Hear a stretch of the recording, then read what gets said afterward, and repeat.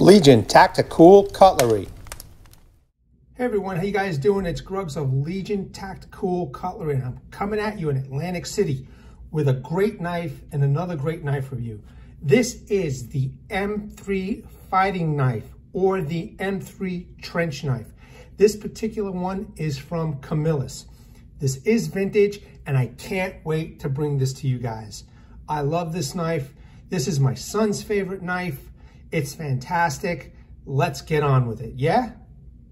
But before we get into this epic knife, I want to know, yep, that's right, you guessed it, what's in your pocket. Today I'm carrying the regular Al Marcia 2000.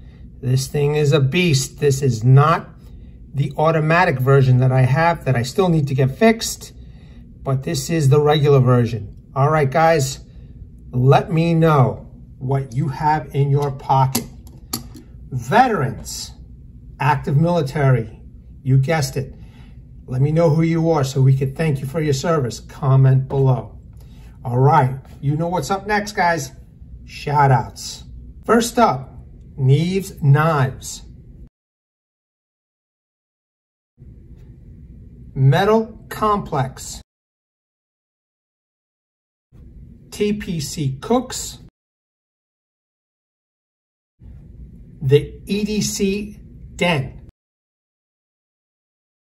All right, ladies and gentlemen, check out those channels. They are awesome. They're huge, and I love them. Okay, let's get into the specs of this knife. I didn't forget this time, specs first. So this is the M3 fighting knife, or the M3 trench knife. All right, the length, total length is 11.75. Blade length is, or the business end, is 6.75 inch. The blade type is spear point. It is a leather stacked handle. This particular one is from Camillus. I will have more specs for you in the comments below. All right, so just a little bit of history with this knife. It was first issued in 1943.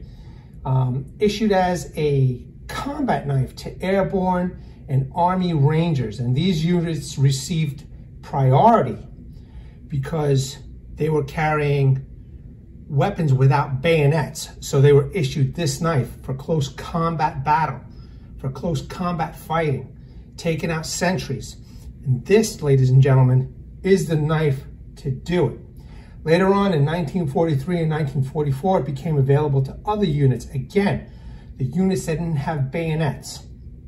Some of the weapons that didn't have the proper bayonets was like the M1 Carbine or the M3 submachine gun, which was the grease gun, if you guys remember. There's a total of 10 manufacturers that I had researched, and 2 of them is Ontario Knife Company and Camillus, and this particular one is a Camillus, and you will see the name brand shortly. All right, guys, I will have more specs for you. This is what I found right now for this knife, but again, I will find some more specs and put it down in the comments below or up on the screen. All right, so let's get into this knife. This is an awesome knife. It's been in storage for a while. I even had it for a long time, way before I had put this away in storage. So this is, in my opinion, a vintage knife for sure. This is also my son's favorite knife. He loved this knife and used to sleep with it at his bed. Now, I apologize if it's a little on the rusty side. It has been in storage. This is one of very, very few knives that did collect a little bit of rust around this area over here. A little bit over here, it's still there. I got to figure out a way of getting rid of it, cleaning it up. The leather stacked handle is also a little bit messy. And again, I apologize to my viewers, man. I wanted to get this pristine as possible. I oiled this sucker up. I cleaned it up as best as I could. But that's the leather stacked handle. You see the little bent guard over here. I actually love this little setup over here. And let's take a look at the business end of the blade. This blade is no joke. It is an extremely sharp blade. After so many years, it's biting up my nail right now. I think I even sharpened up the other side. Not as sharp as the business end over here, but still. This is something to take out sentries with. God only knows some of the veterans out there who are leaving us on a daily basis, World War II veterans, you know, how they had to use this beast right here. All right, so let's take a look. Let's see if we can get it here. There it is, US M3. And let's see if I can get this close up. It is a Camillus. So this is, in my opinion, a great vintage knife, and I will never get rid of this knife. When I first bought this, this did come with a leather sheath, also known as the M3 leather sheath. And unfortunately, that leather sheath has fallen apart. A long time ago, before I even put it in storage. I mean, this knife is pretty old, but a long time before I put it in storage, the M3 leather sheath that it came with did fall apart. So I wind up getting this, which is also period correct, which is the US M881 Frog. And as you can see, it's in pretty damn good condition. Maybe just a little bit of rust over here. And again, I got to clean this up. And if anybody knows the best way to clean up this knife, rust-wise, without doing too much damage to leather or anything else, please let me know in the comments below. I love this knife. I want to keep this knife. I want to pass it on to my son, my grandchildren. And, you know, the more I can preserve it, the better off I am. I'm just thinking about, you know, greasing this thing up, putting it back in its sheath, and wrapping it up in some airtight plastic and just putting it away till I pass and, you know, give this to my son.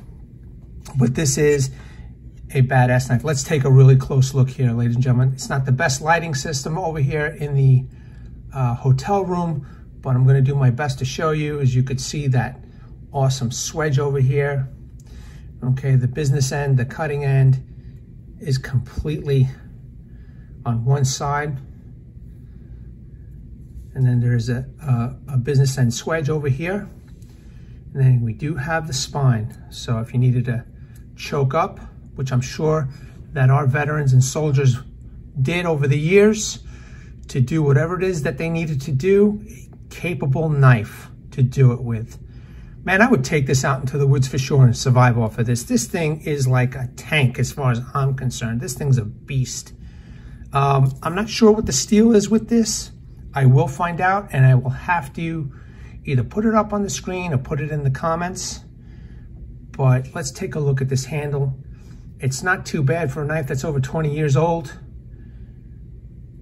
It's pretty good. I don't think that this is a World War II knife, but I could be wrong, because I knew that some of these companies that were still around were still making them for the civilian population.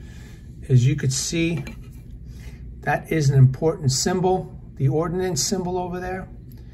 That is the white over there is Flitz. And I just need to get a toothpick, ladies and gentlemen, to clean that out. Again, I apologize. I am showing you this knife like this. I feel really bad, but I definitely wanted to bring it to your attention. It is part of my combat series, and I am so happy that I could bring it to you guys. And I'm loving this knife, and I'm loving that I'm showing you guys. I hope that you knife enthusiasts really appreciate something like this. It is vintage. It is awesome. Also, as you could see, the pommel over here. I guess it's made to bang stuff down, you know? I think this would be a capable survival knife. You know, it's more of a combat knife, more of a fighting knife, but I guarantee you, man, you know, old timers used to make stuff to last a long time. Just an amazing knife. I love the guard. I love the blade. This is an epic knife, and I'm just amazed that it's still around, and I appreciate that I still own this. All right, ladies and gentlemen, let's take a look at the scabbard real quick. This is, I think, a fiberglass scabbard. Again, I did have the leather sheath, but it just fell apart. And I wound up getting this. If I only knew, I would have taken better care of that leather sheath. But this is a sturdy material. Apparently the paratroopers used to put this around their legs. Just, I guess, in case that they got caught up in the trees, it was easy for them to reach down, grab it, and cut down their parachute cord. This is the old-time belt loop that they would put it around their belt. I forgot what that belt was called, that combat belt. I used to actually own a couple of those, and God knows what I did with them. Let's put the knife inside the sheath real quick. It is ambidextrous. You could fit it both ways, depending on what you want. I prefer this way. It straps in.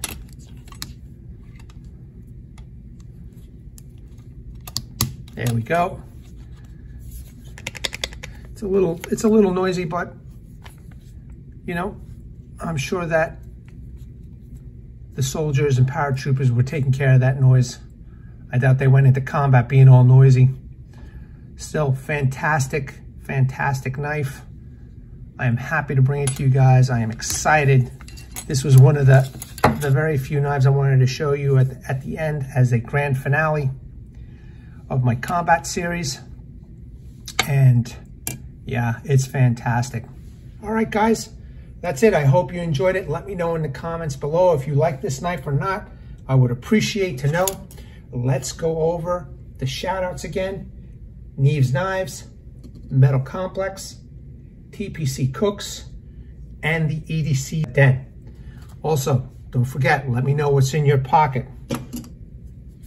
This is the Almar Sear again, and this is another man who forged his knives from battle. The man knew what he was doing, Almar. God bless Almar. All right, ladies and gentlemen, let me know what's in your pocket. Again, vets, active military, we love you. You guys have a place here on my channel. I know that there's a lot of other channels out there that they love the military, they love the veterans. Check them out also, okay? All right. Also, I want to bring awareness to everybody. Hashtag 22 a day. Hashtag 22 a day no more. There are veterans, there are military people who come out of the service and they have some challenges. And one of these challenges is suicide. Veterans, military, we want you around. We love you. This channel wants you around. I'm going to post phone number and some links up on the screen. They will be also pinned in my comments and in my description. Please, vets, please, military, before you do the unthinkable, check out those websites. Make a phone call. We want you around and your families love you, okay? All right. That's it, everybody. I hope you enjoyed this. Let me know in the comments. I was really happy to bring this to you. I hope you enjoyed it. This is, as far as I'm concerned, an epic, epic knife. It's old time, it's old school, it's badass, all right? This has been the Camillus M3 fighting knife or the M3 trench knife. All right, guys, I so much appreciate my subscribers. Thank you very much. You guys have a nice day. Take care. Bye-bye.